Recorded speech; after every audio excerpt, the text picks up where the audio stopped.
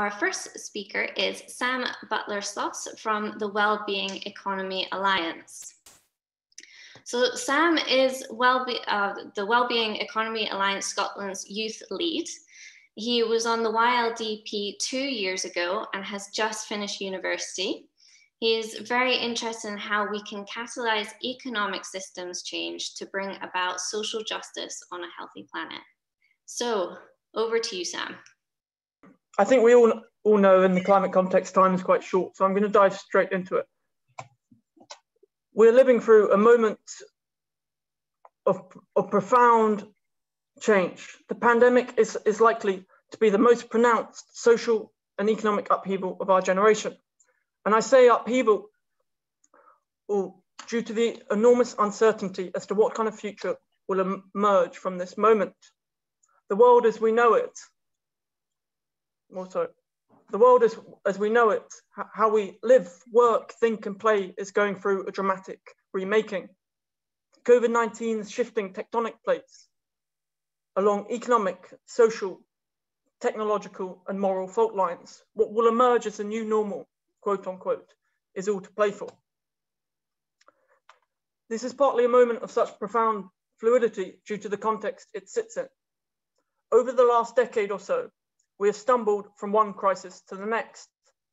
First came the global financial crisis, the consequences of which we still very much feel today, including its role in deepening inequality. Inequality, both within and between countries, I would say, is the second.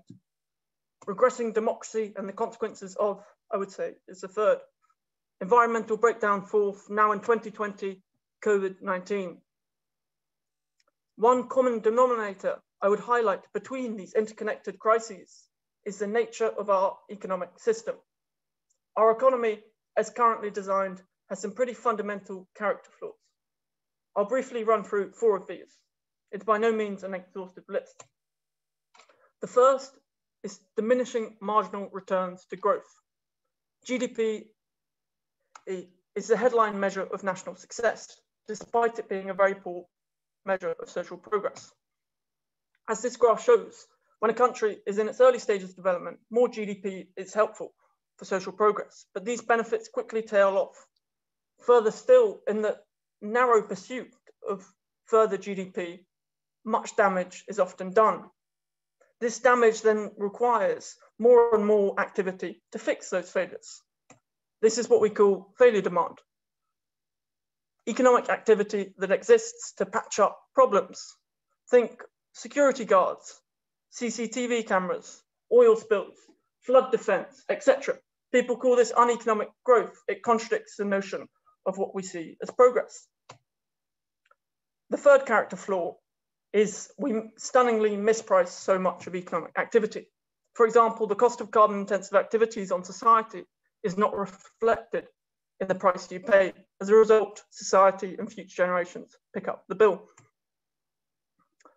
The fourth character flaw, economic power too often equals political power.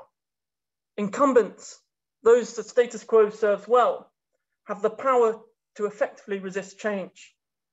And it means there's an awkward chicken or egg situation whereby economic change is very difficult without political change, and political change is very difficult without economic change.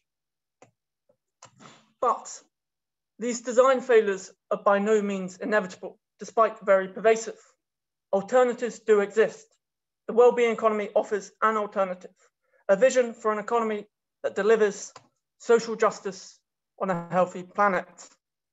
Well, don't we all want that? Sure.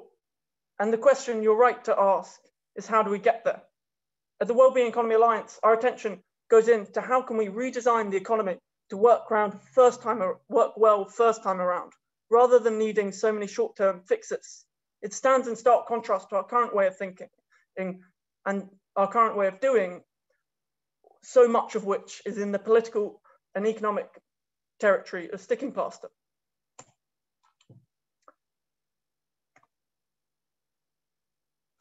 I say the word radical, and it denotes going to the root or origin of a problem. This is what I believe we must do today, and this is what the vision for a wellbeing economy seeks to do. Of course, shifting this economic system is by no means straightforward, but nevertheless, here are 8 ideas to start to address the character flaws I've just discussed. And again, by no means an exhaustive list, and I'm sure it'll be really developed throughout the session. Number 1, change the purpose, change the goal. Offering a repurposing of the economy speaks to the very root of the problem. The effects of changing a goal would ripple throughout the economy, as what we perceive as success and what we measure as success determines what we do. Number 2, challenge the reigning mental models. In my eyes, the climate emergency is also a conceptual emergency. Our current ways of thinking are not up to the job. We need to move attention upstream. This has to enter the mainstream of decision makers' mental models. 3, shifting the tax base from taxing good things such as work to bad things such as pollution and externalities.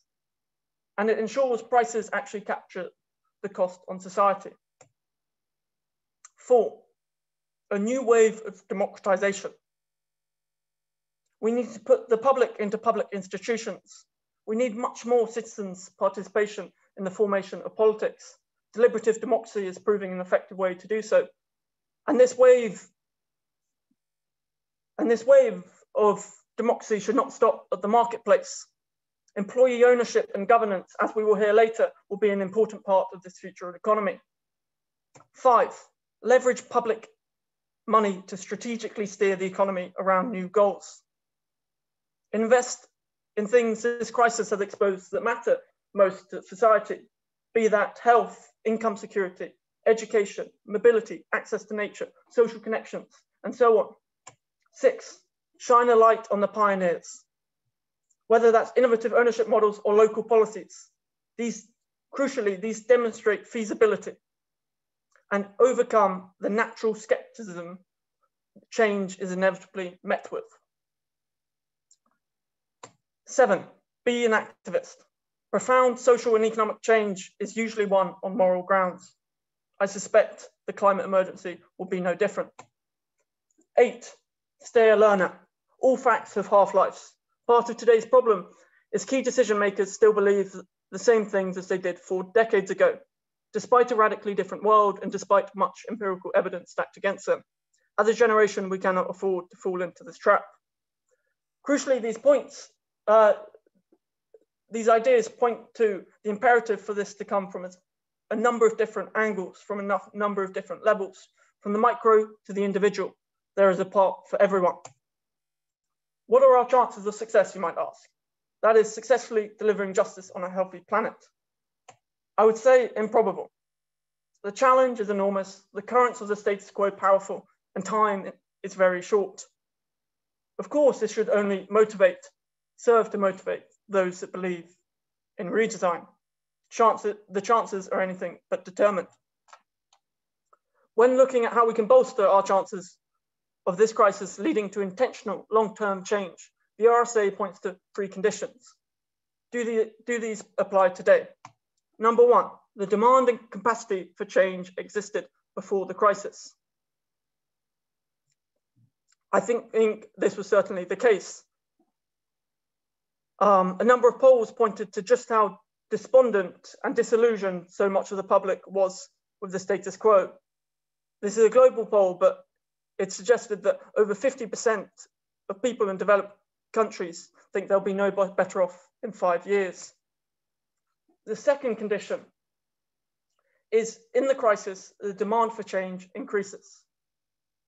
And we see a prefiguring of the future that might be. Again, I think polls suggest the same thing.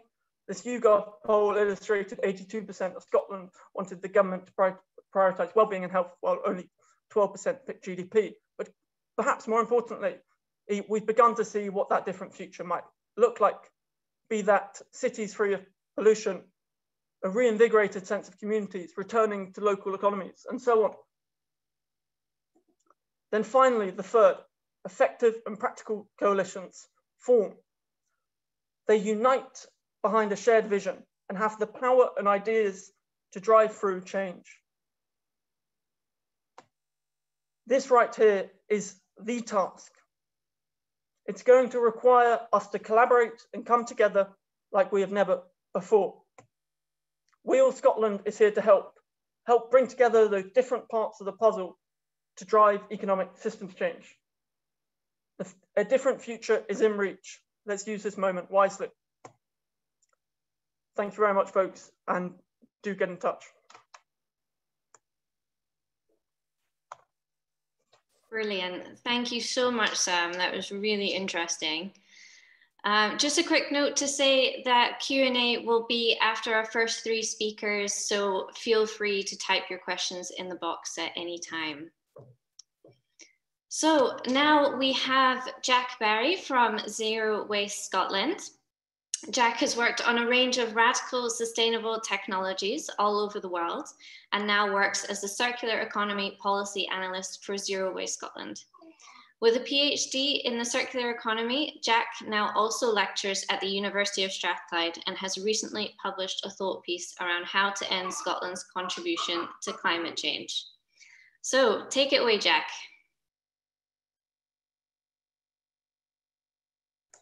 So hi, everyone. I'm Jack, and I'm the Circular Economy Policy Analyst for Zero Waste Scotland. And today I'm going to talk to you a bit more nuanced about the principles for how we can consume within a well-being economy. And just a caveat before I start, a lot of this is drawn from the findings from the Decoupling Advisory Group, which is an expert group that I set up, a group of experts from around Scotland who come together to think about how we can consume sustainably within a well-being economy in Scotland. So definitely urge you to look at that report. So Sam gave an amazing introduction to the well-being and a good call to arms. And I think it's worth just going over the definition of well-being economy for those who haven't seen it before. And well, a well-being economy ensures an equitable distribution of wealth, health, and well-being, whilst protecting the planet's resources for future generations. And that's the real key nugget that I'm going to focus on today is how do we make sure equitable distribution happens whilst simultaneously protecting the planet's resources, which is a really difficult balance to address. So why is resource consumption so important topic within the well-being agenda and well-being debate? Well, here we can see the global flow of materials through the economic system. From the left, where it's extracted, all the way through where it's processed, refined, manufactured, and thrown out as waste. For the first time in history, humanity actually crossed over the 100 billion tons mark in terms of consumption of resources. This is a staggering amount of resources. Think 1.7 million North Road bridges, which is really even hard to grasp thinking of that. And this huge consumption of resources is massively important in the climate and biodiversity debate. It accounts for around 50% of global emissions and around 90% of biodiversity loss. And that's largely due to land use change and waste on the other side. So it's a hugely important topic to address if we want to solve this problem. A bit closer to home, actually, about 4/5 of Scotland's carbon footprint is actually comprised and linked to our consumption of resources and materials. And that's a really huge amount when you consider a much smaller amount is actually to do with our energy grid. So we could go 100% renewable energy and still have a sizable carbon footprint, which is linked to our consumption of materials. So a lot of mainstream economists and a lot of politicians are now calling for green growth as the kind of main solution to building back better and addressing this dichotomy of delivering well-being whilst reducing consumption. Is this the right thing? Well, this week actually you'll see world leaders over 70 signed a pledge to accelerate the transition to sustainable growth and decouple it from resource use. So what does sustainable growth mean? What does green growth mean? And what does decoupling mean? And is it even feasible? Well, the best way to show this is through this graph. So on your y-axis is growth, and on your x-axis is time. And over time, we see economic activity going up. That's your economic growth measured by GDP. Now, some people call for greener growth, kind of greener growth, which means basically that as your economic activity increases a lot, your consumption of resources and your environmental impact grows, but slightly less faster rate. And that's what you call relative decoupling. The other term is green growth, which is absolute decoupling. That means when your economic activity grows, but your use of resources and your environmental impact plateaus and actually starts to drop. So it decouples its relationship from growth. Now, the reality is that's kind of where politicians and economists, mainstream economists sit. But actually what we need is green enough growth. That's sufficient decoupling at a rate fast enough to fit within our planetary boundaries. And that is much faster than the current conception of what green growth is. In fact, if we plot our current progress to date, it's virtually zero. And this is a good case in point is we only recycle 9% of the 100 billion tons we currently consume per year. If we were to achieve green growth, that's the green line, not even the red line, we'd need to be reusing 80 to 90% of those resources. So we're nowhere near. In fact, even the UN outlined that we failed for the second decade in a row to meet any target on nature loss. And in a brilliant report by the European Environmental Bureau, which is a collection of 180 organizations around Europe, has shown that there's no satisfactory evidence to show that we've achieved decoupling of economic activity to environmental impact fast enough to remain within the planetary boundaries. So I think it's safe to say green growth has nowhere near been achieved to date. But is it just? Well, the Decoupling Advisory Group found that green growth, even if they succeed in driving the green agenda, it might make the economy marginally greener under the growth scenario, but not necessarily fairer. And a good example of that is within the UK carbon policy, low carbon policy, where through renewable energy subsidies and household retrofits, bills increased by 13%. But for the high income earners, it only meant a 1.5% spend, whereas for low income households, that equated to a 10% spend.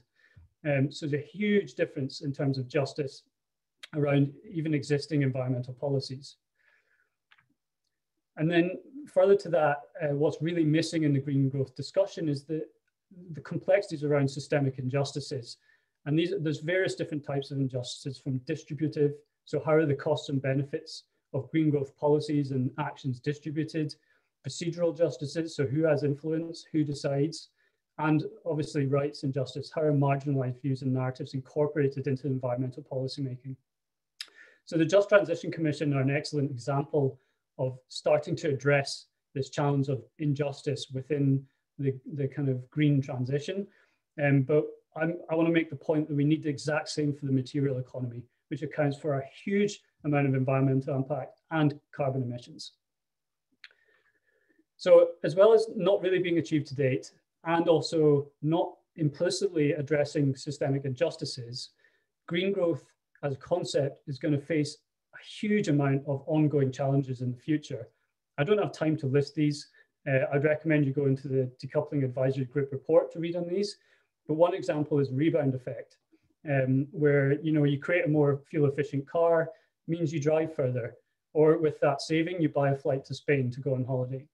And the whole global economic system is set up, built on efficiencies. Everything becomes more efficient, therefore you save more money and you consume more. So these are really inherent basic building blocks of the current economic system, which means that even if it's green, the growth agenda will get really stuck in all of these dynamics. And it's a really significant hurdle to overcome. So I kind of want to align with Sam here. What's clear is green growth, I don't think personally is going to solve the issues that we're facing. Even if it's got the term green in front of it. As the late Donella Meadows said, if you define the goal of society or our economy as growth, then society will do its best to produce growth. It will not produce welfare, equity, justice, efficiency, and so on. So what we need to do is create a new goal for our economy, which I would suggest is pursuing collective well-being within a sustainable environment. But how do we do that? Well, we need principles for sustainable consumption. If we're going to transition to a well-being economy, make sure key injustices are addressed and people live to the full extent in a prosperous life, then they need to be able to consume sustainably as well. So the first point is, for Scotland, we need to reduce our consumption. Absolutely. That means our consumption of materials in total needs to plateau and then drop rapidly. By rapidly, I mean fast enough to fit within not only the current environmental agreements, such as the Paris Agreement, but also to meet with all of the planetary boundaries. So that's a really rapid drop in consumption. We need to do it permanently. And this is one of the key things that's always missed in policy, is you get a short-term win, and then you'll see a rebound again. We're seeing that with COVID, with people going back to cars and an increase in pollution in cities. So how do you lock in long-term consumption reduction? And then finally, we need to reduce our consumption in a fair and just manner, and consider the risk of any policy in shifting these environmental burdens of our consumption to other countries and marginalized communities. And I've listed a few kind of very simple things we can do right now to reduce this in a fair manner, but I don't have time to go into those, but you'll have the slides afterwards. So to sum up, what needs to be done? It's actually very similar to what Sam was saying. What I think we need to do is open a public debate. So I'm obviously presenting here, but I'm just one voice, and we need to get as many voices from as many backgrounds and lived experiences as possible, and open a public debate around the topic of consumption and overconsumption and how it's unsustainable, unethical, or unjust and unfair. We need to design governance institutions to allow for social experiments, engagement, and disruptive innovation. And the Citizens Assembly is a perfect example of how we're starting to enable that to happen, but we need to do far more, far quicker, at a more local manner. We need to strengthen equality and redistribution, and we can do that through sustainability taxes, basic income, shorter working weeks, job guarantees, and deliver this through more effective and community social wealth building. We need to really rapidly deploy the sharing economy, support business models and community groups and interest groups that encourage sharing in the giving economy, support local wellbeing projects, which Sam laid out. And then kind of my final point I want to end on, which is the National Performance Framework, which, for those of you who are not aware, it's a policy framework that the Scottish Government uses to measure its progress on a wealth of different wellbeing indicators. And what I think needs to happen to that is it needs to be much more deeply integrated into our policy-making process in a transparent way, that we can tie all of our policies to these goals themselves rather than growth by itself. So that's a really, really key thing to be done. And then final, just some useful resources. I'm sure these slides will be shared, but if you want any more information, feel free to see these reports or speak to me afterwards. Thank you.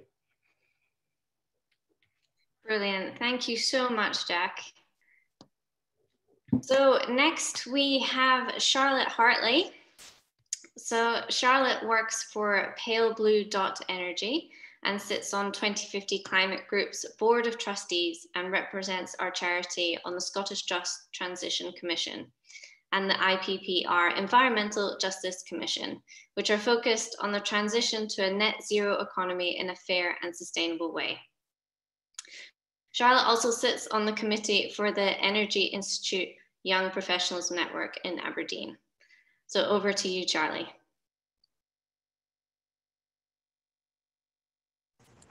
Thank you, Faye. Thank you for having me today.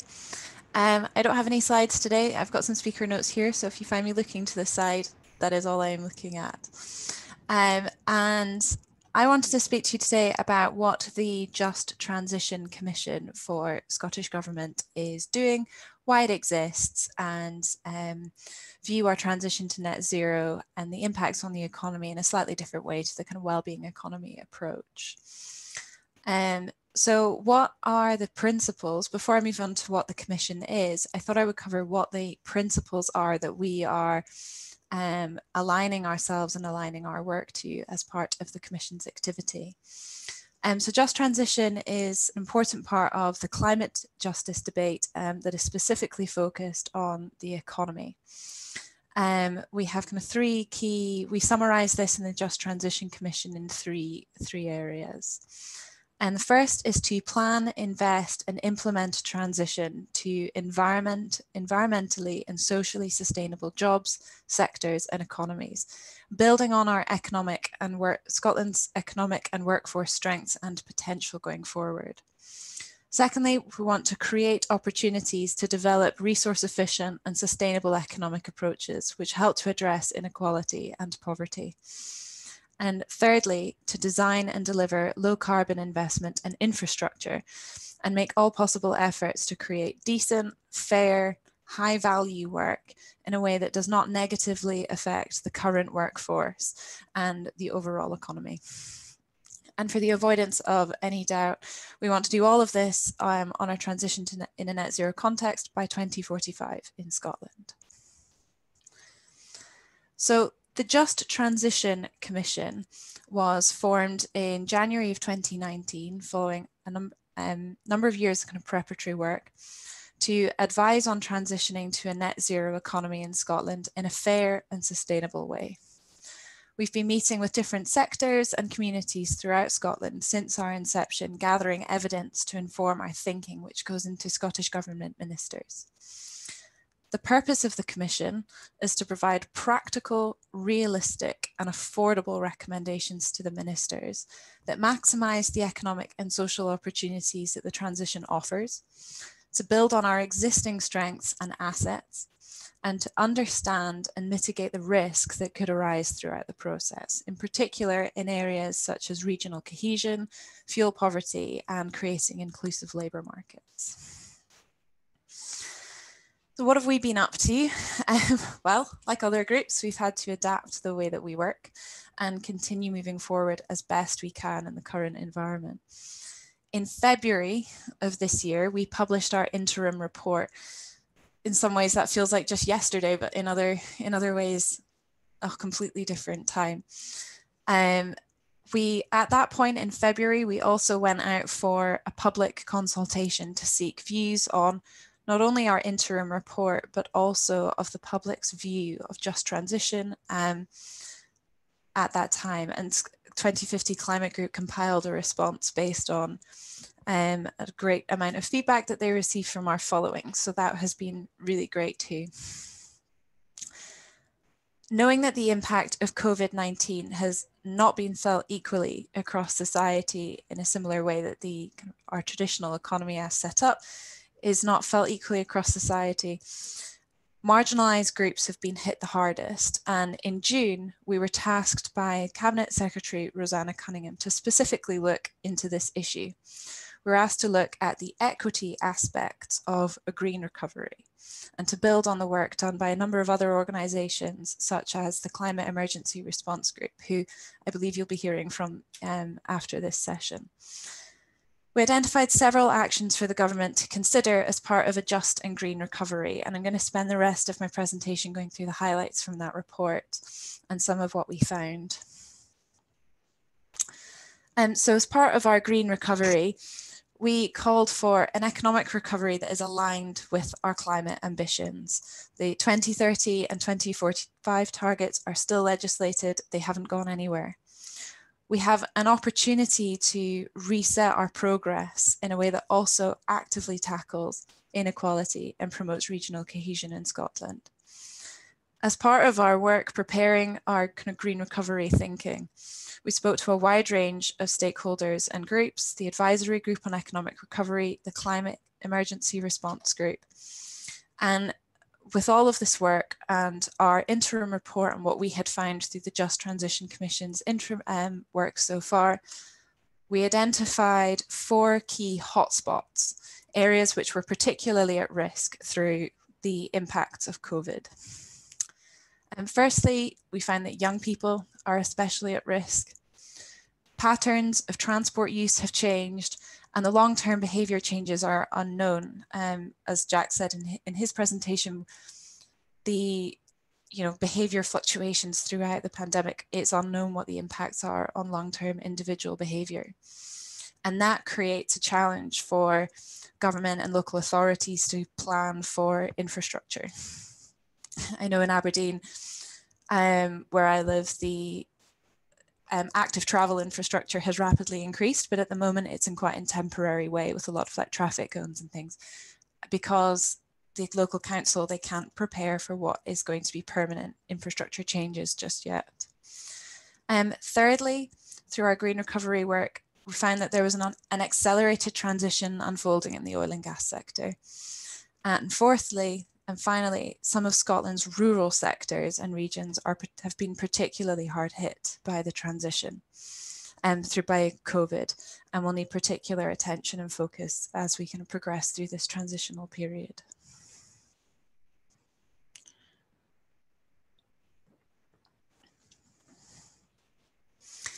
So the recommendations that we gave as part of our into Cabinet Secretaries for the green recovery, we give 6 recommendations building on the kind of 4 areas that we found were particularly at risk. Firstly, that we significantly need to increase our investment in home efficiency to create warmer homes that are more fuel efficient and more generally efficient and cost people less to run. We need to back buses and support the supply chain, particularly in public transport areas who've been hard hit during the pandemic. We need to help the rural economy by helping Scotland's nature. We need to invest further in biodiversity and in public green spaces so that they are available for use and in a sustainable way. We need to maintain and create new jobs for oil and gas workers who are displaced by the transition, to ensure that people who are currently in high value work have other high value work that they can move into, which is lower carbon. We need to align skills development for both young people and old people with a net zero transition at the heart of what this skills development is. And finally, all government funding, which becomes available to businesses and other types of organisations, have a clear sense of direction, and they have conditions attached, which are all of a net zero context. And so just before I wrap up, I wanted to hone in on this group. We are a youth charity. We are all, I'm assuming most of us on this call are young people. And young people was one of the hotspots in our green recovery work. We've seen nationwide through the pandemic a number of school closures. We're also now seeing a lot of challenges arising with students at university. What does the future hold? We have longer term uncertainty on how their social mobility is affected and how attainment levels will be affected by the transition, by this challenging period. And certainly, like as a young person myself, I know that when I entered the job market, it was competitive, and going forward, it's going to be even harder. And for students, university or further education students at the moment, and also school-age students, the environment that they are coming into, there is so much uncertainty around that. And as a result of all of that impact on education and what is happening in that area, we also found that young people's mental health was more vulnerable than other groups throughout the kind of areas that we explored as part of our green recovery. So with that in mind, I just wanted to wrap up my presentation today with a bit of a kind of positive call to action. And to absolutely replicate what Sam said in his first presentation, the main thing that I can encourage people to do is to stay a learner. I articulated it differently. Sam articulates it much better. Keep learning. And to take advantage of the skills development opportunities that are available. Scottish Government already have announced a number of packages available, skills development packages, either professional development, apprenticeships, all focused on the just transition, all focused on net zero with just transition principles in its heart. In 2018, the OPITO organization, which is actually a skills organization for the oil and gas industry, they shared that by 2035 in that industry, there will be a requirement for 40,000 new jobs. of which 10,000 don't exist yet. Now, without getting into a discussion about what the future of the oil and gas industry holds, that report was formed on how kind of powered energy demand would change. But what I want to focus on is that 10,000 of which don't exist yet. And I think we need to be taking advantage of all different skills opportunities that arise and keep learning in order to remain as diverse as we can, so that we can move into these jobs which we don't know exist yet. And I think that is what really kind of is reflected in the pandemic, the level of uncertainty that we face, and what our recommendations to Scottish Government are, is to try and address and kind of mitigate some of the risk presented by the transition in whatever shape or form it takes, and through the pandemic, whatever form that continues to take, that keep learning, keep exploiting development and opportunities. And I will leave it there, and I'd like to open the floor up for, well, pass back to Faye, presumably open the floor for discussion. You're absolutely right. Thank you so much, Charlie. That was really, really interesting. And thank you for stressing the importance of getting young people into work, and also just to continue to learn. So yes, now we will be moving on to Q&A. So if you have any last minute questions, then please pop them in the chat box or raise your hand or thumbs up. But to start off, I have a question here. And this is for Charlotte and Jack. And it is, what role do zero carbon buildings play in just transition for Scotland? I guess I could start on that. Well, first the caveat is I'm not an expert in buildings and construction per se, but what I do know is I did a piece of work which I actually put up on Twitter, which was a collection of all the 300 plus recommendations made by a huge range of different organizations for Scotland's green recovery. And green building and retrofit was one of the top, most numerously quoted demands out of all of them. It accounts for a huge proportion of our carbon footprint, and particularly around the use of concrete, which is massively energy intensive. So energy efficiency within buildings is critical, and there's a lot of work now ramping up in that. But what's more important is we think about the system of living that we want to design.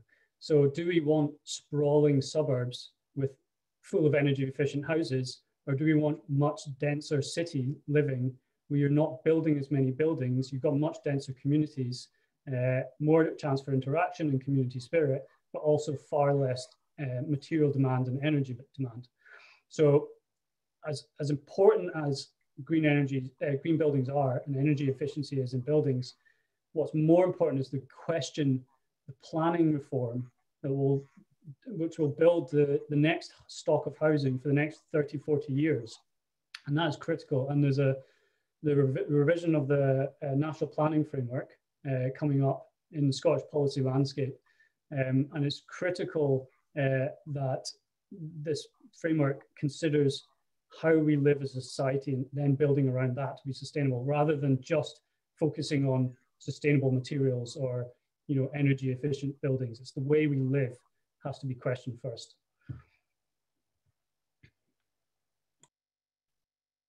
Thank you, Jack.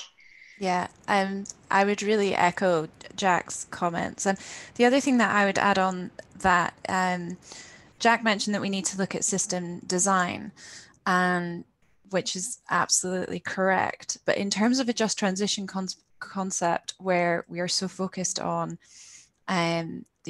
jobs, I'd say that we really need system designers, and there's a real transition opportunity here to look at the way we design firstly, to look at the way we design our buildings. The Just Transition Commission have particularly looked at the way we use public buildings, such as hospitals and schools and libraries, and how the efficiency in those can be improved, which of course, when we have more efficient buildings, the cost of running them comes down. But our transition to net zero needs a lot of ways of working and ways of thinking and ways of planning and designing and engineering, which are very different to what we have had before. And there is a huge, exciting economic and personal career opportunity in all of these different areas in a way that hasn't really existed before. And you know, we see, or certainly what I see here, is that new residential developments are built very quickly. And how can we adapt that? How can we look at, are they being built in the best way that they can be, using, you know, are they using sustainable materials? I don't know. But there's a real scope for centralizing just transition and net zero, the climate emergency, at the heart of all of this planning activity which is taking place. And really, I think the reality is that things which are already committed, what level of influence is there to have? I'm not sure, but we have a real opportunity to look at everything going forward, everything that is in its development phase, and look at, like, are we designing these in the best way that we can be? And who are the best people to be designing them? Who has the innovative approaches which are as sustainable as they can be? Can I just add one more thing, Faye, if that's okay, and Charlie, which is a really important point that we try and make at Zero Waste Scotland, is the net zero target, it only accounts for our territorial emissions, so the emissions produced within the national borders. And that makes about half of our carbon footprint. The other half is produced from the goods and services we import from abroad. Huge amount of building materials we import from abroad to build our buildings. So one of the things we really need to do is start looking at the domestic resources we have in Scotland, whether that's wood sourced in a sustainable way, as well as deconstructing and dismantling existing buildings to build new buildings, so that we stop importing carbon intensive and environmentally destructive materials. And we need to do it fast because it's not covered in the Paris Agreement and net zero target, these emissions. So they will escape kind of review. So it's a big gap in the net zero target. It's something we need to really push for change. Brilliant. Thank you so much, Jack and Charlie. So I've got another question here from John Redshaw. We talk about a just transition where we are focusing on zero carbon, but it is the just transition just as much as delivering the UN SDGs, both nationally and internationally.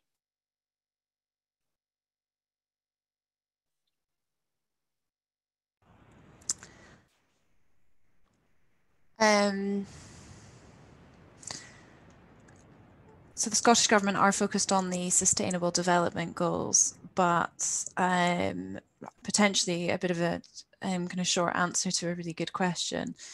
The Just Transition Commission have not been tasked with embedding the Sustainable Development Goals into the recommendations that we provide to them. We've been asked solely to focus on our net zero, our transition to net zero in a fair and sustainable way. So I'm not sure if that's a simple answer to that question about what the Commission is doing. And I'll open up if either of Jack or Sam want to speak on kind of well-being and its fit with Sustainable Development Goals.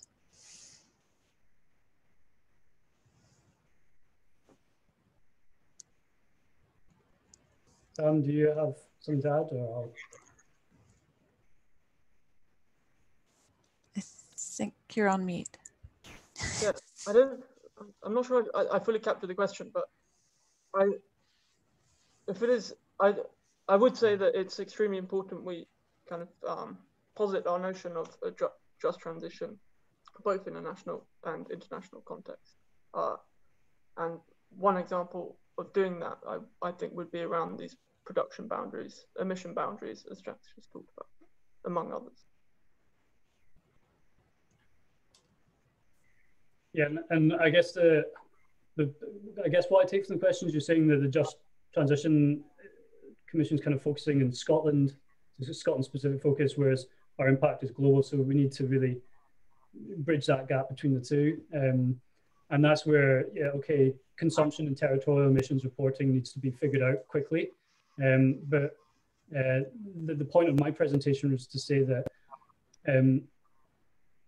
if we don't absolutely start reducing our consumption, what we do is we just keep exporting our environmental impact abroad.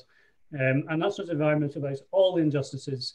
And Scotland has, you know, one of the founders of the Industrial Revolution has a long heritage of exporting its environmental impact. And so we really need to get a key on how many materials we're mining from where, how much we're importing, how much waste we're exporting, measuring all of that, trying to reduce all of it, and trying to source stuff from locally. But also we have a moral responsibility to work with these more developing regions of the world to share our knowledge, to share expertise, to share resources, to share stories, and work in partnership with them, both to help them and for them to help us. It's a global community. And so the Just Transition Commission is doing amazing work in Scotland, but there's nothing to stop the learnings from that at a domestic level to be shared around other countries and really promote that. Brilliant. Thank you so much, everyone. I think we have time for one more question if we manage to keep the answers as concise as possible. So there is one question from Scott and Jana that say, one idea that struck me was the need to reframe the metrics we use to measure success, for example, away from GDP and current definitions of growth. Do the speakers have any suggestions on how we as individuals can contribute to this reframing, for example, in our individual actions or workplaces?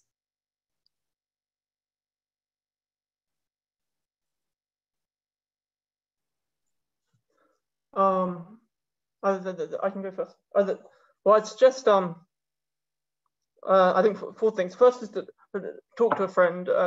Ideas spread through conversations. Second is second and third would be policy world.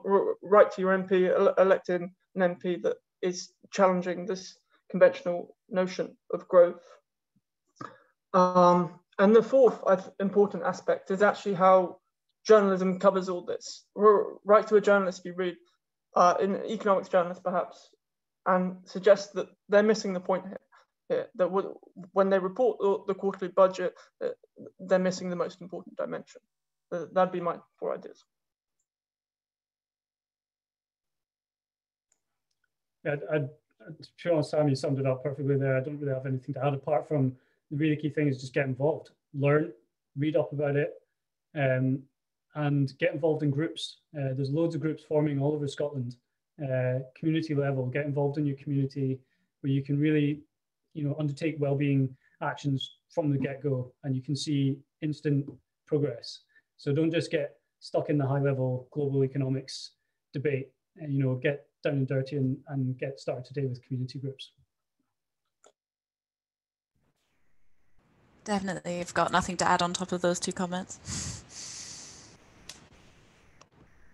Brilliant. Thank you so much to Jack, Charlie, and Sam. I noticed that there are a few more questions in the chat box. If it's possible, I would ask our speakers to look over them, and if they want to, they are more than welcome to reply to them in the chat box.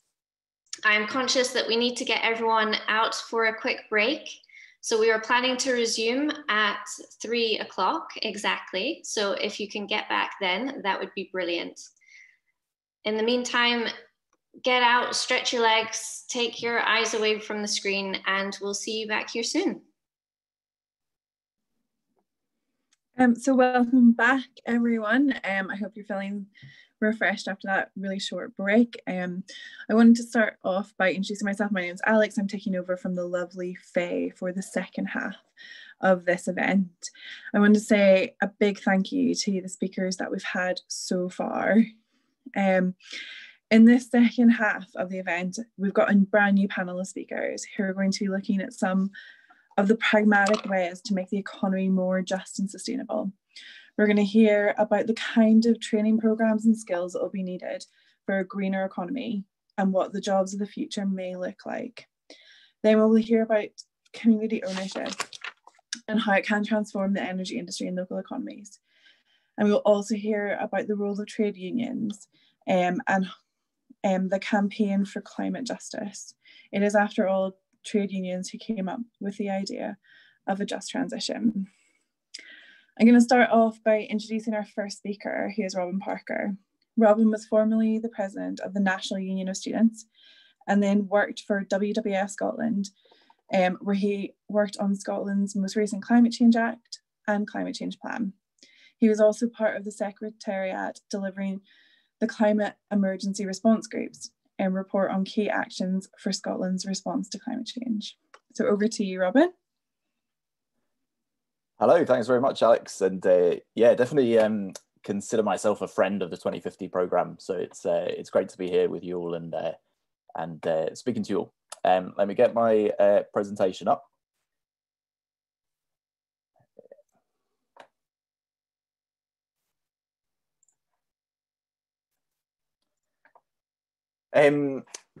Yeah, so hopefully you can all see that.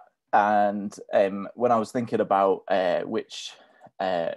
what slide I'd put up first and what I'd show to you first, I think there's any number of kind of graphs or figures that I could have put up to show you just the scale, I think, of the economic challenge that we're facing at the moment. This particular graph's from IPPR Scotland and just kind of focuses on the youth unemployment side of the challenge that we face. As you can see, the figure that they picked out from that was that we need to create about 100,000 opportunities for young people just in Scotland over the next year or so, whether that's in education, jobs, or training, just to make sure that those people don't go into youth unemployment. Just sort of making it slightly personal for a moment. I graduated university in 2010, really soon after the last financial crisis. And to help give you a sense of scale, if you look at that graph around the 2010, 2011 point, that's when Scotland was really seeing a really high rate of youth unemployment, and as we felt it at the time.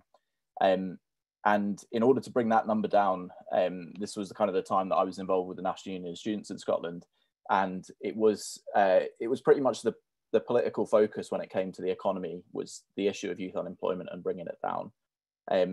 The only thing eclipsing it was the upcoming independence referendum at the time. So that's what gives you a sense of scale, that the economic recession in 2008, for my generation, that was something that was really impactful for many people in terms of what they did coming out of education, the lack of opportunities they faced. It was a massive political focus, those sorts of things. And the scale of what we're going into is potentially sort of coming up for twice the size of that. I'll go on to my next slide, and what I'm going to talk about, actually last thing on this slide is just to say that obviously that's just putting up the youth unemployment side of the economic challenge, and that's before you get to some of the other ways that I think we'll really see all aspects of inequality exacerbated, and we'll see, we've seen kind of those jobs that are precarious jobs anyway be most impacted by the economic situation we're seeing, and there's also very different geographical impacts. So I think when we're thinking about the role of tackling getting to net zero, the race to net zero, tackling climate change alongside the economic side of things, there's a whole bunch of different economic issues, the kind of the inequality issue, the opportunity creation issue, and the kind of geographical impacts that we've really got to have in mind when we're thinking about what the policy solutions are.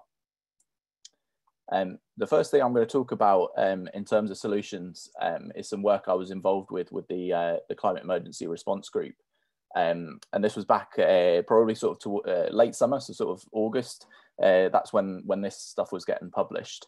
And I'll talk you through, so the Climate Emergency Response Group is kind of a classic group of Scottish people who are kind of the great and the good, bunch of kind of business leaders, organizations involved in kind of delivering climate change programs, and this group and some NGO folk, and these people came together and asked the Secretariat, that included myself, to kind of put together some proposals about how the climate emergency and responding to the climate emergency could be aligned with the economic recovery that we needed just now.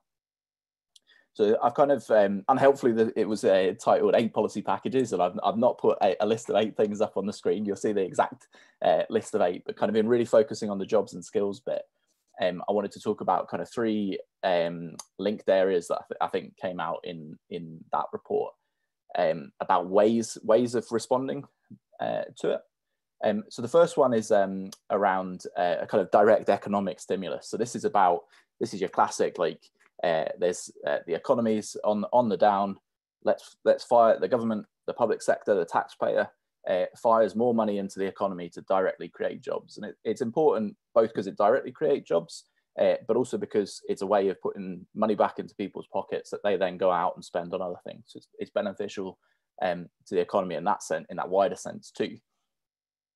And there's a kind of a joke that goes around economic circles where this is built off the work of an economist back in the middle of the 20th century called John Maynard Keynes. And Keynesian economics, the idea is that when the economy is on the down, one of the things you should do is the government steps in and creates more stuff. So they talk about digging a hole, and then green Keynesians talking about digging a hole and then putting a tree in it. So both the government paying to do stuff, but also making sure that's good stuff that we need from both an environmental point of view and an economic point of view. And so some of the things that the Climate Emergency Response Group picked out, I heard you mentioning the sort of the building side of things towards the end of the last session. And so, yeah, the improving the stock of Scotland's existing stock of buildings and homes. That's a massive challenge. We've got a very leaky stock of buildings. They're very inefficient. A lot of the money and the carbon we spend heating them leaks straight back out into the atmosphere. So improving the energy efficiency, that's a big piece of work, and something where, particularly for poorer homes, the government putting money in and supporting those people to invest in their own buildings, that's a really good use of public money.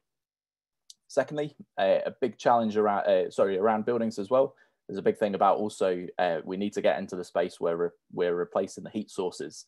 So we're moving away from gas boilers, and we're replacing gas boilers with air source heat pumps, with district heating and those sorts of things. Labour intensive, important investment things. And again, something where we can put money in and it creates jobs, and it delivers on our path to net zero. Second group of things around the city side of things. And there's a big chunk of work there around active travel, walking and cycling and wheeling, and around heat again, district heating, and this concept that the Climate Emergency Response Group wanted to talk about 20-minute neighbourhoods where you can reach everything you need within a 20-minute walk of your home. Rural jobs, another really big thing, a real big opportunity, really important that the public sector invests in tree planting and restoring peatlands and changing our land. And that's something, again, that the Climate Emergency Response Group saw as a place that public sector money could be put in to create jobs in that area directly. Secondly, Serg talked about a bunch of things around skills that I want to come to. So they talked about a climate and nature emergency service program. So sort of setting out something for school leavers here. So I'll sort of go through them chronologically almost. So school leavers, giving them an alternative to the kind of gap year, where they could go out and deliver some of that environmental work, kind of get that link to the environment, and do some of those outdoor rural things as a replacement for your kind of classic gap year sort of thing. Next thing they picked on was kind of green modern apprenticeships, and really coming at this in a different way to the way we deliver a lot of the apprenticeship program at the moment.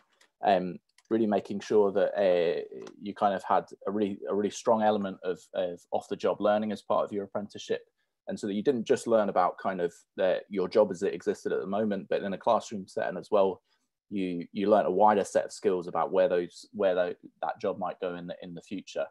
Also looking at breaking up apprenticeships, so you might get to work with more than one employer, and that would be a way of getting more employers involved and therefore expanding the number of apprenticeships on offer.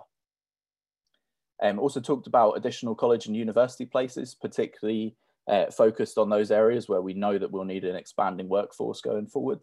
and also building into all kind of college and university work, kind of a focus on the climate skills in general.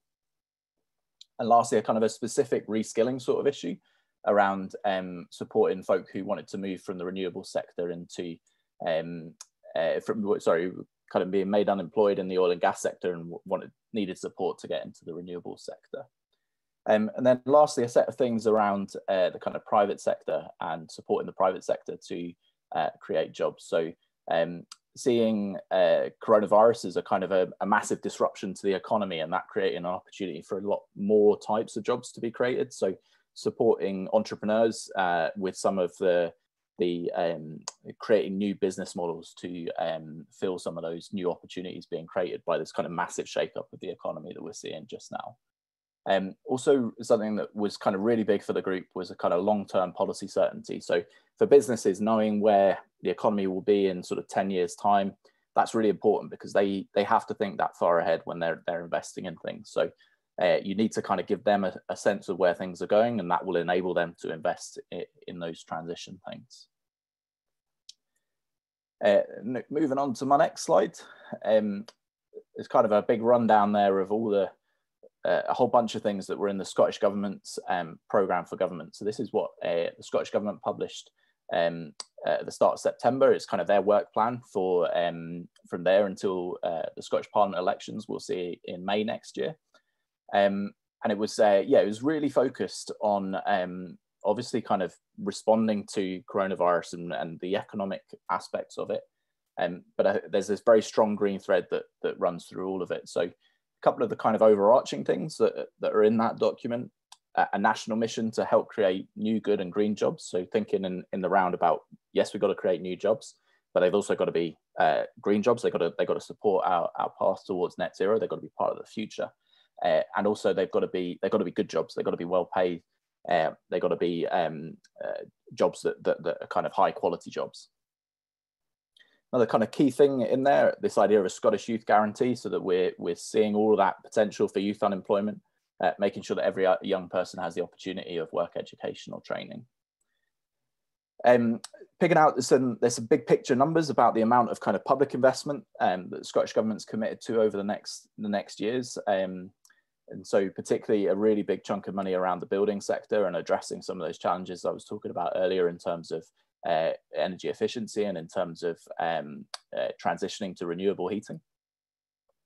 And then some really specific interventions around the kind of the skills side of things. So particularly a national transition training fund. So that's addressing that need to support particularly the oil and gas sector and some of the very specific impacts that we're seeing in the northeast of Scotland from that. And then, I mean, it's a good document. You should definitely take a look at it. It's kind of the work plan for the Scottish Government, and it sets out all the things that we're doing in Scottish Government. And then one of the things I really want to pick out is the Scottish National Investment Bank. That's something that will get up and running later on this year. And the concept of the Scottish National Investment Bank is that it's the ability, it's something funded by Scottish Government, and it won't act just as a commercial bank. What it will do is support those businesses and those industries which aren't quite in the place yet where they can get to the position where they can get commercial finance from commercial banks, and they're kind of in that stage before that, and it helps them along that journey. And it's going to be focused on a kind of a mission focused approach. So it's going to be particularly looking at how to support businesses in that climate space and that have an important contribution to make to net zero, and also kind of looking at the wider social and place challenges that we have in Scotland. Moving on.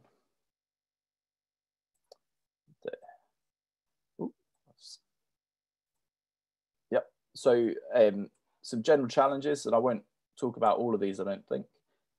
There's always a definitional challenge about what is a green job, and that's when everyone everything is going to be impacted by the massive economic revolution that we need to deliver in order to get to net zero. So there are things that are very specific to that transition, but there's also an awful lot of jobs which are going to only be affected in very minor ways, like a policewoman who goes from driving a petrol car to driving an electric police car, fundamentally, she's still a policewoman. I think there's also a real challenge around on the skills side of things, is that traditionally the skills system has kind of waited until there's a demand from business and then kind of supported it. So there's this chicken and egg issue around, do you get the electric vehicles first, and then you get the electric, and then you make sure that we've got enough mechanics? Or do you make sure that the skills required for that transition, do you get them there first? But the risk with that is you're educating people into jobs that don't exist yet. And so there's kind of always a fear about kind of sending people out into the kind of, there's not an end point for them. I brought up who pays and how, because that's always a question, I think, for every, it's the most important question for me in terms of climate change and net zero. And then just lastly, I think the last one on that list, the lack of there's an awful lot of things where it makes a really good case at the moment where it's really cheap for governments to borrow money, for them to play a big role in kind of investing more and increasing the amount of money that they're putting into the economy on a whole bunch of things. But because of the constitutional situation, the Scottish Government ability to do that is very limited. It kind of has to wait and to see what the UK government is doing on those sorts of things and then follow. So that kind of that creates a real challenge around delivering a lot of the policy things that we get talked about. And I'm going to just show you my last slide and really just stop talking, because this is kind of a little scrapbook of things I put together for you related to the kind of the economic side of the transition to net zero. I think the two reports I would definitely recommend. The CCC's work on net zero and the UK's part of net zero is brilliant. It's big, but it's a really, really accessible read. And then the diagram at the bottom left, that's from something called the Energy Transitions Commission. It looks at it in kind of a much more global way. So yeah, last thought. I think we need the conversation we need to have now is not kind of how do we get to net zero? It's kind of like we need to do the action, and we need to start thinking about on our way to net zero, how do we maximize the opportunities and make sure those opportunities are shared fairly, particularly the economic ones. And then secondly, how do we protect those who are the most impacted and kind of reduce the impact on them? It's those kind of ultimately the just transition things. Thank you. Thank you very much, Robin. I find that really interesting, and thanks as well for the recommendations of further reading for us to look at going forward. Next up, we have Suzanne Jaffrey. So Suzanne is the chair of the Campaign Against Climate Change. She is a long-standing environmental activist and trade unionist. She is a contributor of the 1 Million Climate Jobs Report, and which was a pioneering report by the CACC trade union group, supported by 7 trade unions. And this report identified how 1 million jobs could be created across the UK to tackle the climate and ecological crisis. She's also helped to organise for trade union support for the global school strike in 2019. So Suzanne, over to you. Thanks. Thanks so much, Alex. And thank you also to 2050 Climate Group for the invitation to speak today. Let me just fiddle around so I can, are you seeing me? Sorry, I can't see me anymore. So yeah, okay. Yeah, okay, great. Yeah, so thanks so much for that invitation to speak. I want to just start really with where Alex finished off about the global climate strike, because it's only just over a year ago that the global climate strike took place, and it really was a hugely important moment, I would say, both in terms of the capacity for us to bring about the change that we need to tackle climate change, but also very important in terms of beginning to win trade unionists in a more active way to being part of a movement demanding change and beginning to understand some of the issues and some of the urgency. I think that movement, the global climate strike, seeing across the course of a week, young people and trade unionists and adults in their millions walk out of their workplaces and take to the streets was important. And the urgency with which the strike was attempting to underline hasn't gone away. So from there to now, we see a situation in which the urgency and the climate crisis have carried on unabated. I'm really sorry, Alex. I'm just really struggling because I can't see myself, and it's a little bit disorientating. So if you could just give me 1 second so I can try and work out what's going on. Okay, well, that will do. I can see myself in the corner of the screen.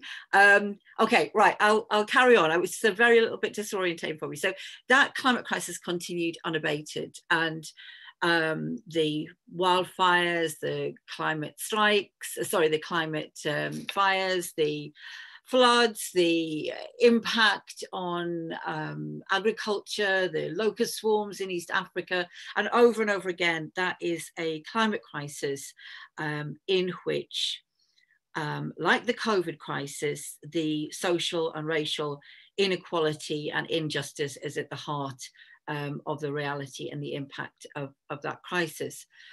I want to also mention the COVID crisis because I think that the climate and the COVID crisis have those same roots in a system which is prioritizing the interests of the wealth of a minority over the interests of the majority of the global population, and over the interests of the health of the planet, the climate and the nature on which we rely. And I think that if the crisis of climate and nature and COVID has its roots in the same place, then it feels clear that we can't address those crises by returning back to the point at which those crises find their roots. And I think this brings me to that question of what is the role of trade unions in this situation. And clearly one role has to be about the role of solidarity. And it really was important, solidarity in terms of the movements that are struggling for climate change, against climate change, but also solidarity as part of a global movement.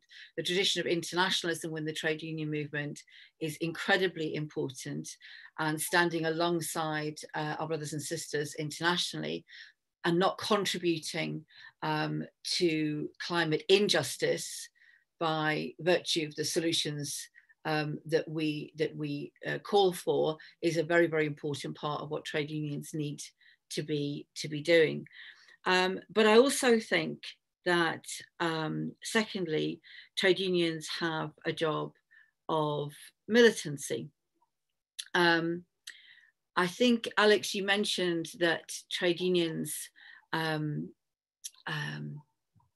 coined the phrase in the first instance, climate, calling for a just transition. I'm not sure how many people realize that its roots lie in the work of an American trade unionist in the 1980s, a man whose name was Tony Mazzocchi. And he represented workers in the Oil, Chemical, Atomic Workers Union. There was the threat of a huge plant closure of a chemical facility in New Jersey. And the response, the chemical plant was being closed for environmental reasons. And Tony led a campaign in his union, which got taken up by the broader environmental movement and elements of the trade union movement to call for a just transition. And what he was calling for was a super fund for workers, where not just pay was guaranteed, but crucially, investment would go into retraining so that workers could take up jobs in a government-funded retraining program, which would retrain them for jobs which of socially useful, environmentally and ecologically useful purposes. And his argument was that the training element of that and the transition to environmentally useful work was as important as protecting the pay of workers who had lost their jobs. But in that context, he was criticised by a number of fellow trade unionists who found his position, that position, far too militant. And he responded. He was also anti-war. He was also critical of the oil and the nuclear industry at that time, 1980s, in the US. And he responded to that accusation of militancy by the following comment. He said, "I've been accused of being a militant, and I think that's a sad reflection of where we are. I thought we would wear proudly the fact that we are militant. I don't intend to bow down before any unjust company, any unjust government or tyranny in any form. That's my role to the last breath of my life, and that's what trade unionism is all about." Now, I mentioned that because there are clearly a whole number of plans that have been very, very clearly identified of how we can make both a just transition and how we can also invest in new jobs. And jobs which are not, as Robin mentioned earlier, a race to the bottom, a replication of the already unfair economy that we have, one in which it's huge levels of wage inequality, 0 hours contract, deregulation, etc. But so there are a whole number of plans that identify the new jobs that can be created, the training that needs to be created, obviously the work that we've done in Campaign Against Climate Change, our 1 million climate jobs report. It's now 10 years old, although updated. And then the work of many, many, many other groups. Robin's mentioned some of them in his presentation. So it feels to me that in many ways, the plans are there of the jobs that we need. The plans are there of the investment that we need. It also feels to me that the money is there. And I think that one of the things that we have seen in the context of the COVID crisis is that every time the money tree is shaken, large amounts of money, huge amounts of volumes of money are available, but they are handed over to the public sector, often extremely to the private sector, often extremely wastefully. Many of the companies have been involved with the test, track and trace around the response to COVID, seem to have had billions, which have not ended up solving any of the issues that we need resolving at this moment in time. So it does feel to me that, you know, there is so much in place, but what we perhaps need is a little bit of Tony Mazzocchi's inspiration and reminder that we do need militancy, that social change of the scale that we need and the urgency that we need needs a huge amount of solidarity, it needs a huge amount of organisation, and it needs a willingness not to accept the lowest common denominator. And most crucially at this moment in time, when we are in a moment of extreme crises on a number of different levels, then that level of militancy, I feel, is the only way that we are going to be able to deliver this level of societal change that we need, alongside obviously the amazing, brilliant work that's already taken place in terms of planning what that would look like. And hopefully I haven't gone over time, Alex. No, that was wonderful. Thank you so much. I really love that story about the creation of the concept of the Just Transition Commission, as I hadn't heard it before. We had hoped to have Benny Talbot from Community Energy Scotland with us to speak about community ownerships, but unfortunately he has been unable to make it at the last minute. But the plus side is that leaves us for more room for questions. And Dr. Jack has kindly agreed to come back and join us. So if you've got any more questions for him, as well as for Suzanne and Robin, please just put them in the chat.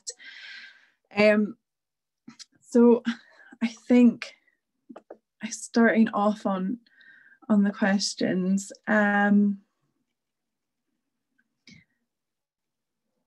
I think one of the questions that we have is, a long time ago, there was a time when you could rely on a job in the same sector, let alone the same company, but that seems to have gone. How can unions adapt and attract and represent members who are in precarious working conditions like 0-hour contracts and temporary contracts? So maybe one for you, Suzanne.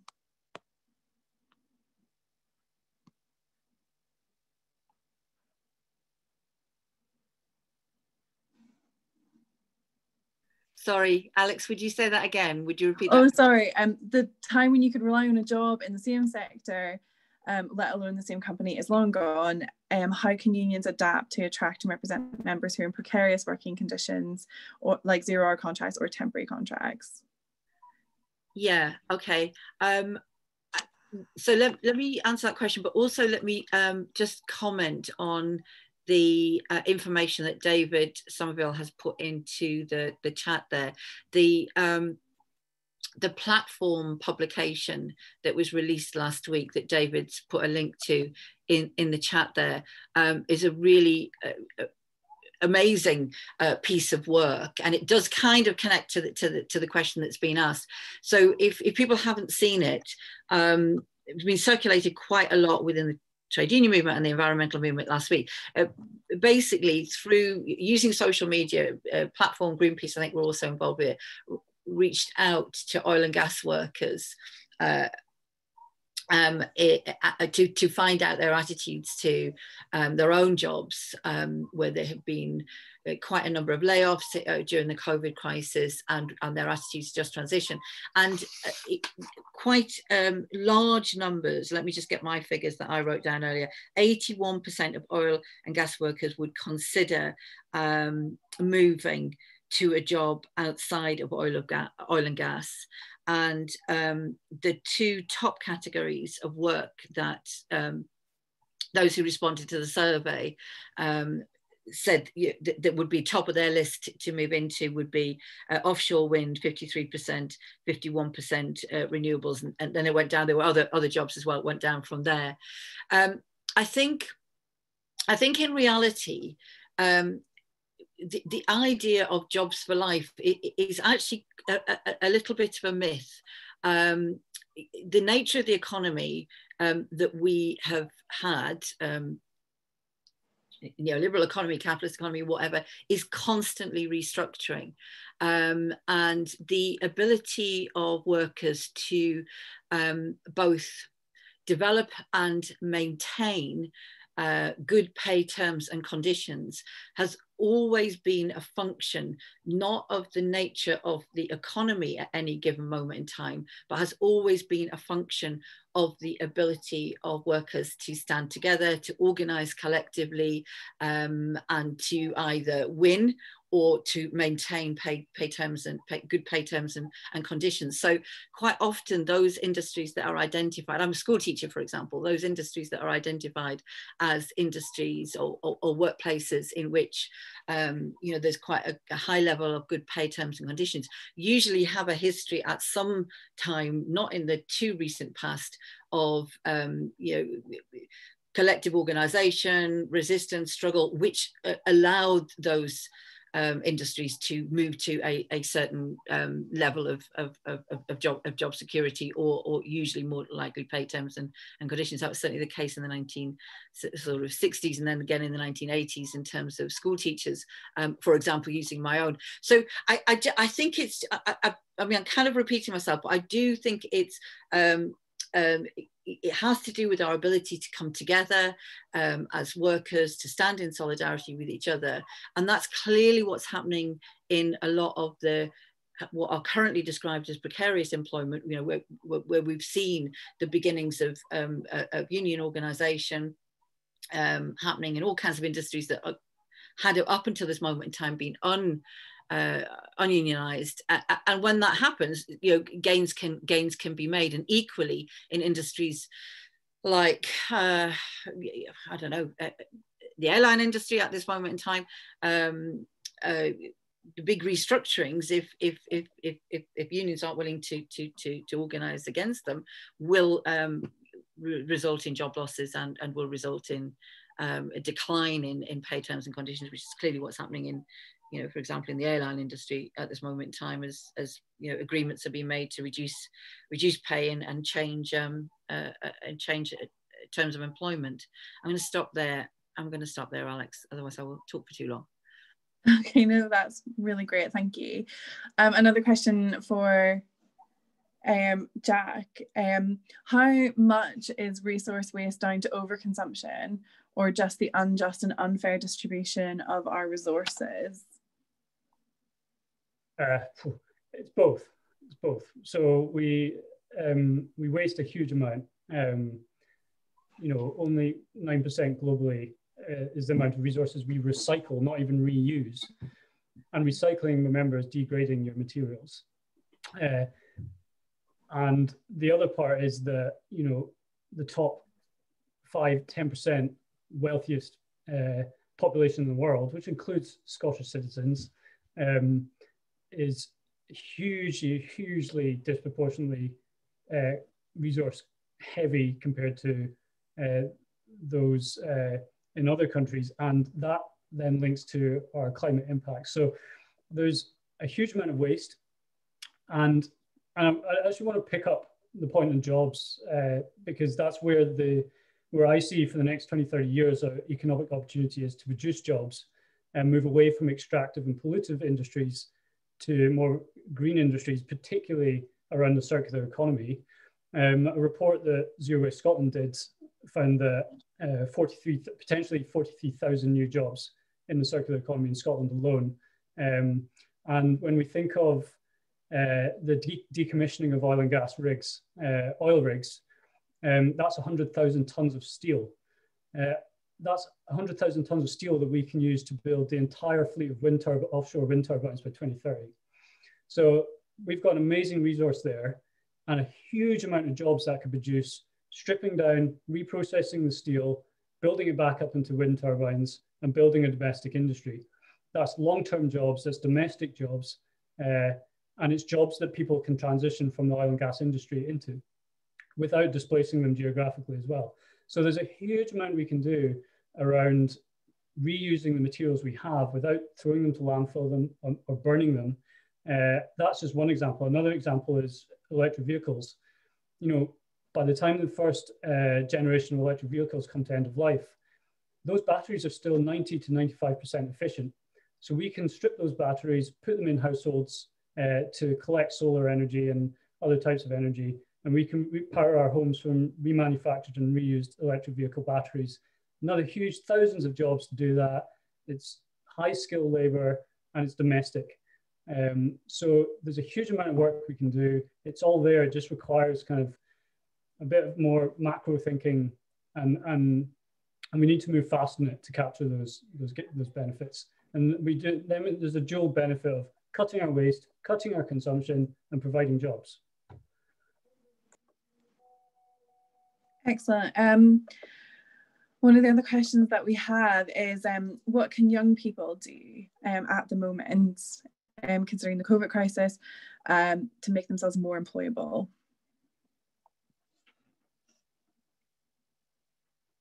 I think Robin, Suzanne, Jack, any of you who want to take them? Well, I think the first thing is, like, I don't envy anyone at all coming out of school, coming out of college, university, anything into the jobs market right now. It's mega tough. So, like, the first thing is my heart just goes out to folk in that situation. I mean, I think it's you're probably doing all the right things.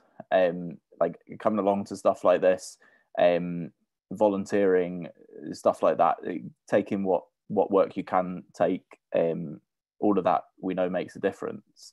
I think, yeah, it's also just going to be be really tough. And so be kind to yourself, keep persevering. I think, speaking personally, I think, you know, also be angry about stuff. I think that's a good way to deal with emotions as well, and it is partly how you should feel. But yeah, keep persevering, keep taking opportunities you can take, keep volunteering, keep engaged in education in ways you can, I mean, we will get past this, and you will get past this, and you will find good things.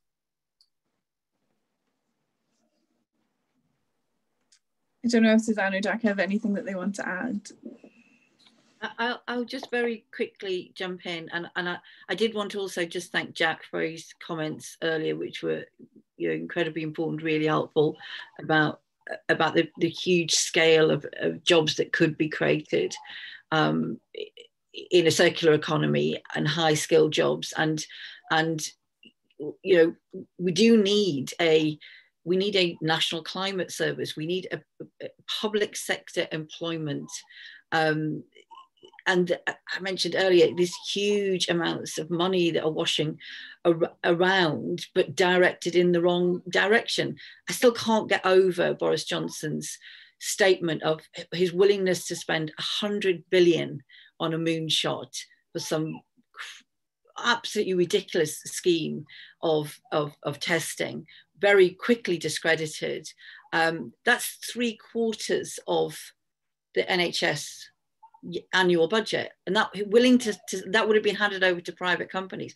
Imagine if that money was spent on the jobs that Jack's identified, that Robin talked about, and addressing therefore the question that the young person has raised: how do you make yourself employable? I think young people are eminently already employable. As a school teacher, young people leave school, I think, much more savvy and academically focused than I was at that age. They're eminently employable already. They're not being given the opportunities to be employed. And I don't think, with the scale of the crisis that we have at this moment in time, that anybody should be unemployed. There should be nobody without work when we have such important work to do. So I'm sorry it doesn't give you guidance in terms of how to make yourself. I feel you're employable, and my heart, I feel the same as Robin in terms of this is a loss of opportunities for a generation of people, which we really have to make sure doesn't happen. Great, thank you. Is there a role for a circular economy in climate justice on a global scale?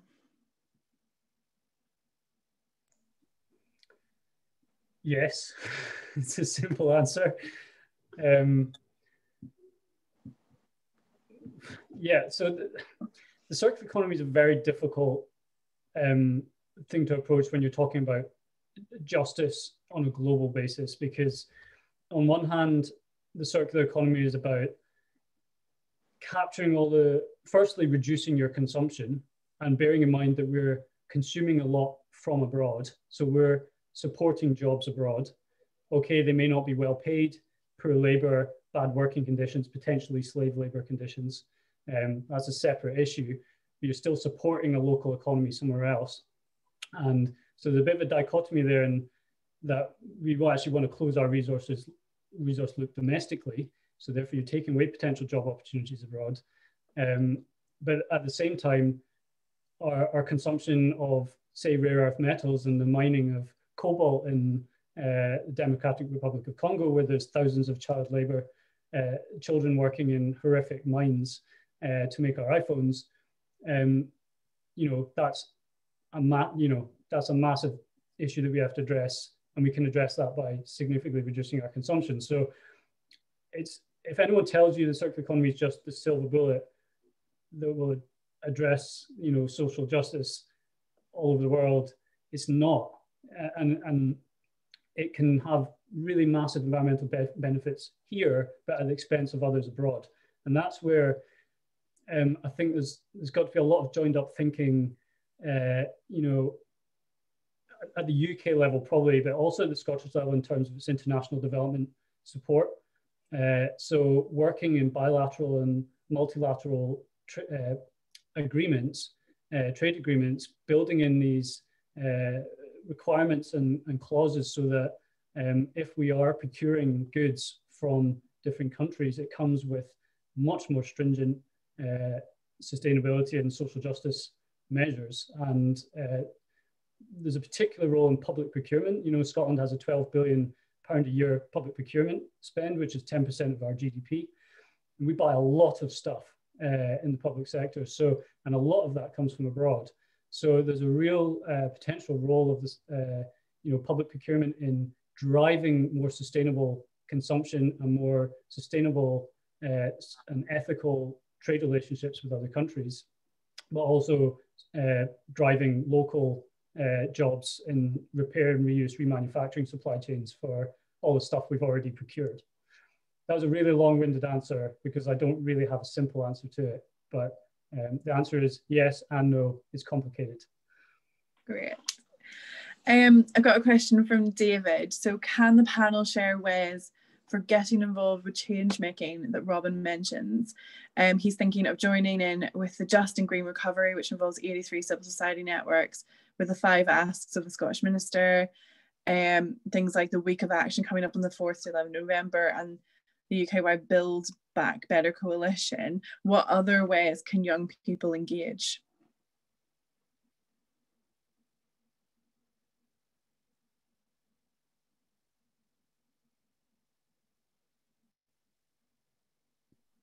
I'll jump in. So I think I should say this: if you are in a job, you should definitely join a union and get involved with organising within that union. There's so much impact that needs to be made within the trade union movement as well as by the trade union movement. And then I would also strongly flag up COP26, which we don't know, you know, how it will configure itself in terms of the possibilities of street protest. I'm pretty sure it'll take place, and I'm pretty sure that we have to make sure that we have big, deep, broad coalitions in place, mobilizing from now, so that these kind of debates, discussions that we've had here raise up some you know, some very significant demands on both the countries participating in COP26 and also on our own governments that are hosting COP26 in November of 2021. So I'd say definitely get involved with any coalitions and organisations locally. Obviously, there's the COP26 coalition, which many groups are involved with, which we'll be doing, and lots of things. Got some online summits coming up in November. So yeah, COP26 coalition. I'll pop it into the chat. I'll just jump in really briefly, which is yeah, I think like there's loads of campaigning stuff that Suzanne's given a really good overview of. Add to the list Stop Climate Chaos Scotland. That's kind of the coalition of the various charities that do kind of campaigning work on climate change in Scotland, and going to some of those organisations like Friends of the Earth and stuff. Obviously have memberships and stuff, and they get involved both locally and nationally, and lots of kind of campaign stuff. I suppose the other thing I was going to, and also on the kind of like practical doing stuff, there's kind of look at all your kind of more nature environment charities like the Scottish Wildlife Trust and RSPB and stuff, and there's lots of kind of smaller groups and that do lots of kind of practical stuff if you want to be kind of more hands-on about it, and that's all going to give you loads of stuff too. I was going to kind of pipe up for something I think is a bit less often thought of, which is like, I think with all this climate change stuff, is like, there's a real, I wouldn't underestimate how difficult kind of decision makers find it to actually just, it's partly to get the space and partly to convert these big ideas into practical things that they feel like there's a demand for from local people, like kind of deliverable local policy, a sort of thing. And particularly in Scotland, like there's very little kind of lobbying and influencing that the formal power structures do of local authorities in particular, and there's very little ability for local authorities to kind of do policy development. So basically what I'm saying is I really want to hear your ideas for like stuff that would just deliver on a green recovery, on green skills, on green jobs. And also I'm saying, like, look on your local authorities consultation pages about what they're consulting about now. Like, do they, like, Edinburgh did stuff a little while ago about kind of visionary stuff. The local authorities are always doing stuff about kind of placemaking and about redesigning streets and local areas and stuff, but they don't, also people don't shout at them about kind of skills and jobs type stuff. So like take one of these big global reports or something and think about how it applies to your local area, and then come up with something deliverable and go and talk to one of your local councillors, talk to officials in your local authority and sort of say, why can't you do this? Why aren't you doing this? Listen to why they say not, and then figure out what the comebacks are, and just like keep on with it, and like show them that there is demand for this stuff locally. Yeah, can I just add to that, Robin? So if it's okay, Faye, I'm going to share my screen because I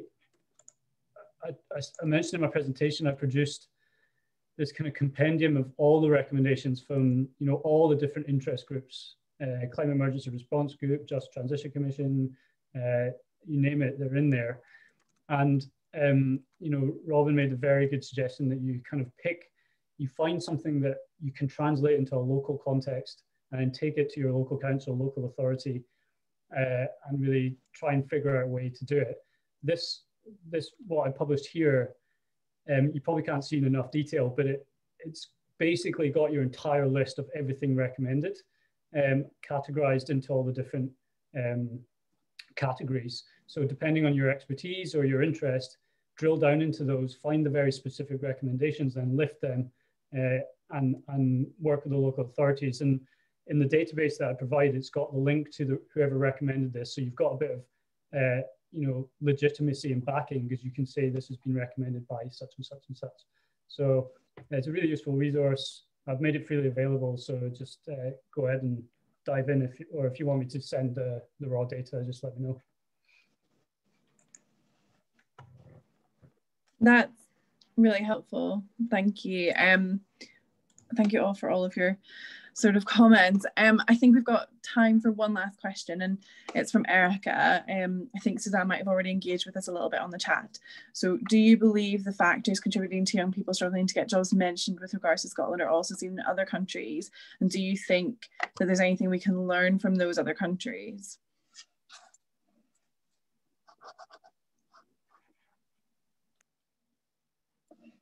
I definitely say either job creation. Oh, sorry, Robin. Yeah. I think you know, it's something we just don't spend long enough kind of learning from other countries. Far from it. So I don't know enough about whether, I mean, the economic and employment stuff, a lot of it is so fundamental, and a lot of it is created by fundamental, particularly in my opinion, to the coronavirus. Like for sure, from like what Suzanne was saying, like there's definitely a strong viewpoint that it goes further than that. But just the fact that like the way that coronavirus has impacted lockdowns, that inevitably leads to an economic impact that inevitably, unless governments take action, leads to greater unemployment, or at least leads to jobs being lost that then need to be substituted by governments taking other interventions. I think on the skill stuff, like definitely some of SERG's work, the Climate Emergency Response Group's work, was definitely informed by some of the stuff that they do in Germany. Vocational learning in Germany tends to have a lot more of an off-the-job element to it. So you get a much bigger combination between what you learn in the classroom and what you learn in the kind of workplace. And I think that is really important, because it's because of this chicken and egg thing. Like if your apprenticeship takes you into a workplace, that's a workplace of the kind of the current moment, and it might be a forward-thinking workplace, but you need to also get skills that prepare you for all these different technological, economic, social changes, including net zero, but not the only one, that are going to take place over the next wee while. So there's that. I definitely also the some of the stuff about the there's an ecological year that you can take in Germany.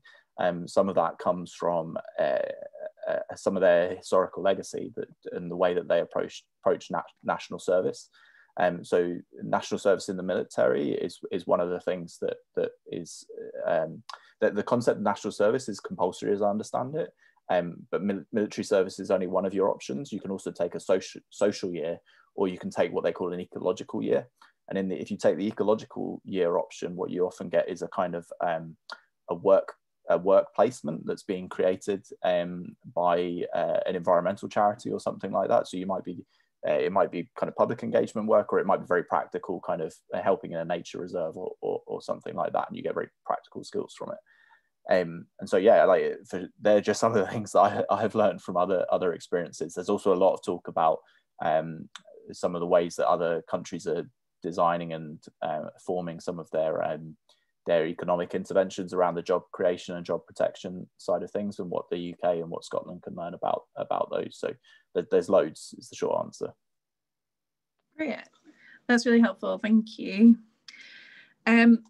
So that is basically us for the day. I hope you have found it as interesting as I have. A massive thank you to all of our speakers who have given us so much of their time and have provided us with such interesting information. Two of my fellow volunteers have been scribbling away furiously to make notes, so there will be a follow-up email with a summary of what we've discussed, and this email will also have a link to some of the resources and organisations mentioned by our speakers in the talk today. I wanted to also say a quick thank you to some of our funders, in particular SEPA, Scottish Government and Zero Waste Scotland, whose support means that we can organise events like today.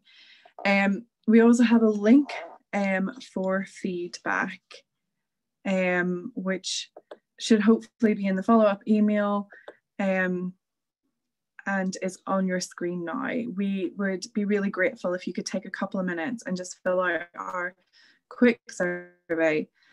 We appreciate all the feedback that we receive from people who attend our events, and we take it very seriously. Any feedback that we get will be really useful in shaping our future events. We do have another event in our Climate Justice for a Positive Future series. The next event will take a more personal approach. I understand that our next event will be shaped around our personal reflections on our experience with coronavirus, and we'll examine how the pandemic has affected our motivations and capacity for climate action. We'll also be inviting participants from our sister project in Malawi to the next event so that we can learn from the reflections of those in the global south. So look out on our social media and our website for more details of that coming soon. Thanks again for joining us, and thank you again to all of our speakers. Enjoy the rest of your afternoon, everyone.